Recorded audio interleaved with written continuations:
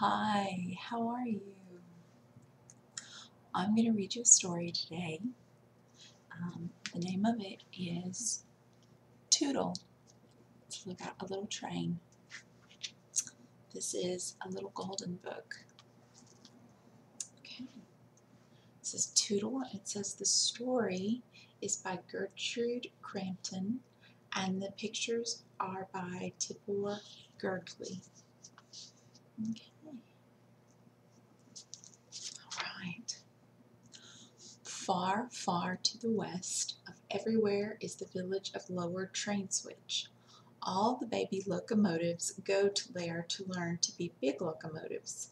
The young locomotives steam up and down the tracks, trying to call out the long, sad toot of the big locomotives.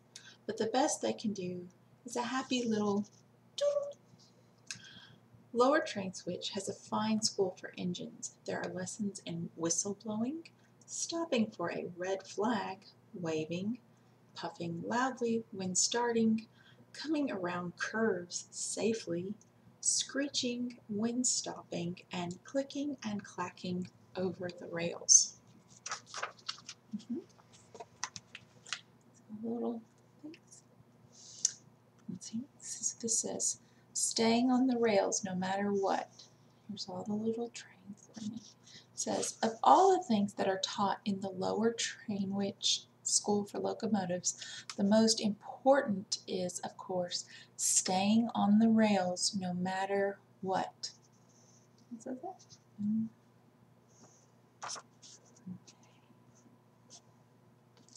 They're all learning very hard. Okay.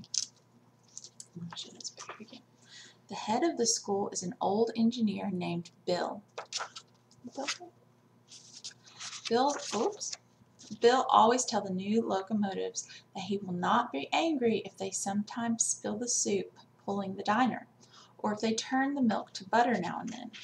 But they will never ever be good trains unless they get a 100 A+ in staying on the tracks and rails no matter what.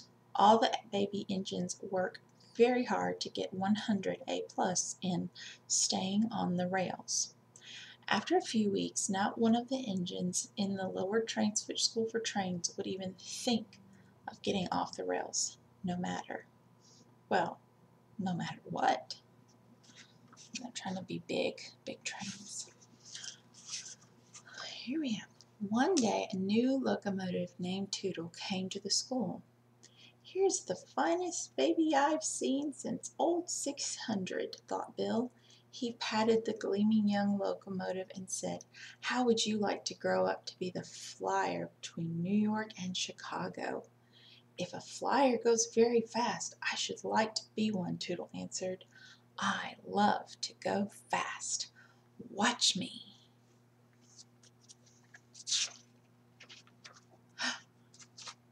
See where they all live? He raced all around the roundhouse. Good, good, said Bill. You must study whistle blowing, puffing loudly when starting, stopping for a red flag, waving, pulling the diner without spilling the soup. So he's racing all around. And Bill right here, he's like, good job. Okay. All right. But most of all, you must study. Staying on the rails no matter what. Remember, you can't be a flyer unless you get a 100 A+ in staying on the rails. Tootle promised that he would remember and that he would work very hard. He did too. He even worked hard at stopping for red flag waving. Tootle did not like those lessons at all. There is nothing a locomotive hates more than stopping. He wants to go. But Bill said that no locomotive ever kept going when he saw a red flag waving. One day, while Tootle was practicing for his lesson in staying on the rails no matter what, a dreadful thing happened. He looked across the meadow he was running through and saw a fine, strong, black horse.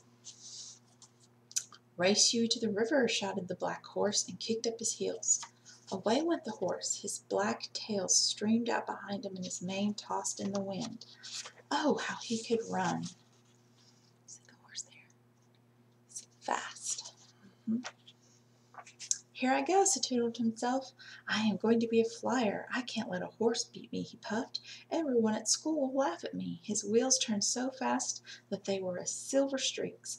The cars lurched and bumped together, and just as Tootle was sure he could win, the tracks made a great curve. "Oh, whistle!" cried Tootle. "That horse will beat me now. He'll run straight while I take the great curve." Then the dreadful thing happened. After all that Bill had said about staying on the rails no matter what, Tootle jumped off the tracks and raced alongside the black horse. The race ended in a tie. Both Tootle and the black horse were happy. They stood on the bank of the river and talked. "It's nice here in the meadow," Tootle said. When Tootle got back to school, he said nothing about leaving the rails, but he thought about it that night in the roundhouse. "Tomorrow I will work hard," decided Tootle. "I will not even think of leaving the rails, no matter what." And he did work hard. He practiced tootling so much that the mayor himself ran up the hill, his green coat-tails flapping, and he said that everyone in the village had a headache, and would he please stop tootling. So Tootle was sent to practice staying on the rails, no matter what. He's going to stay on the rails. It's a train.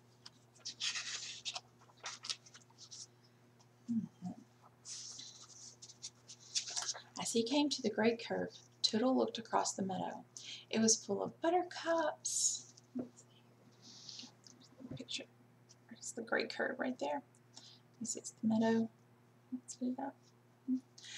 All right. It's like a big yellow carpet. How should I like to play in them and hold one under my searchlight to see if it'll like butter, thought Tootle. But no, I am going to be a flyer, and I must practice staying on the rails no matter what. Tootle clicked and clacked around the great curve. His wheels began to say over again, "Do you like butter? Do you?" "I don't know," said Tootle crossly, "but I'm going to find out." He stopped much faster than any good flyer ever does, unless he is stopping for a red flag waving. He hopped off the track and bumped across the meadow to the yellow buttercups. "What fun!" said Tootle, and he danced around and around and held one of the buttercups under his searchlight. "I do like butter," cried Tootle. "I do." At last the sun began to go down, and it was time to hurry to the roundhouse.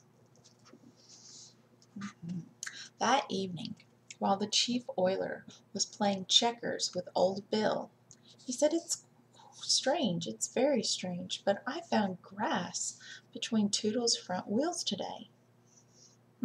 Said Bill. "There must be grass growing on the tracks." "Not on our tracks," said the day watchman, who spent his days watching the tracks and his nights watching Bill and the chief oiler play checkers. Bill's face was stern. "Tootle knows he must get 100A+ in staying on the rails, no matter what, if he is going to be a flyer." So this book, somebody had it before me, and they drew on the pages, which is never a nice thing to do for the book, because then when you read it, so you get messy on your book. So if you have a book, don't color in it. All right, back to the story. Next day, Tootle played all day in the meadow. He watched a green frog, and he made a daisy chain. He found a rain barrel, and he softly toot, toot, shouted the barrel. "Why, I should sound like a flyer already," cried Tootle. He's off the tracks. That night, the first assistant oiler said he had found a daisy in Tootle's bell. The day after that, the second assistant oiler said that he had found a hollyhock flowers floating in Tootle's 8 bowls of soup. Where is all this stuff coming from? It's been in the meadow. And then the mayor himself said that he had seen Tootle chasing butterflies in the meadow. The mayor himself said that Tootle had looked very silly, too. Early one morning, Bill had a long, long talk with the mayor himself. When the mayor himself left the lower train switch school for locomotives, he laughed all the way to the village. Bill's plan will surely put Tootle back on the track, he chuckled. Bill ran from one store to the next, buying 10 yards of this and 20 yards of that, and all you have of the other. The chief oiler and the first and second and third assistant oilers were hammering and sawing instead of oiling and polishing. And Tootle? Well, Tootle was in the meadow watching the butterflies and wishing he could dip and soar as they did. Not a town in Lower Train Switch was open the next day. See? Oops.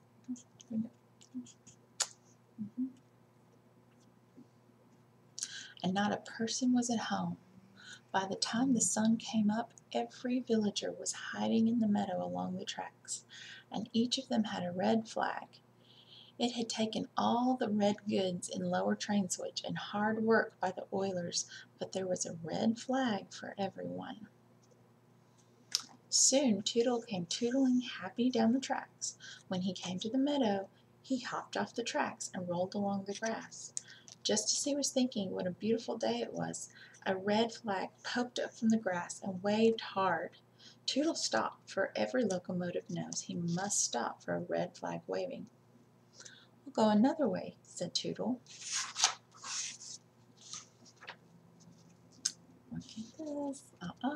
He turned to the left, and up came another waving red flag, this time from the middle of the buttercups. When he went to right, there was another red flag waving.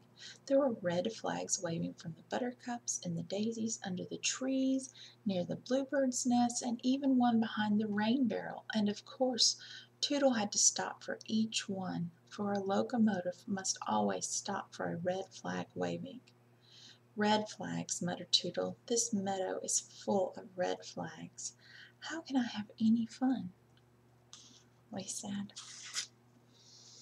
"Whenever I start, I have to stop. Why did I think this meadow was such a fine place? Why don't I ever see a green flag?" Just as the tears were ready to slide out of the boiler, Tootle happened to look back over his coal car. On the track stood Bill, and in his hand was a big green flag. "Oh," said Tootle. He puffed up to Bill and stopped.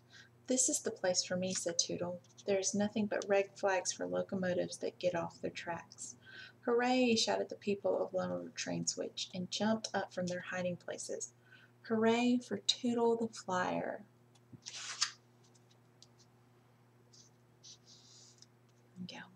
Now Tootle is a famous 2 miles a minute flyer. The young locomotives listen to his advice. Work hard, he tells them. Always remember to stop for a red flag waving, but most of all, stay on the rails, no matter what. I hope you liked that little story about Tootle the train.